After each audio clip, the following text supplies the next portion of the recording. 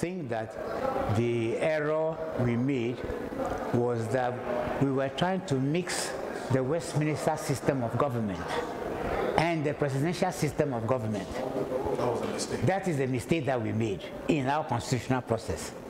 So if that can be removed, because you see, being in parliament is a serious business.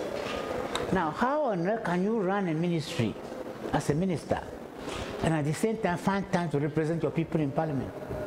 You can't. In fact, if you check the assembly rota, you may find out that there are many ministers who seldom appear in parliament.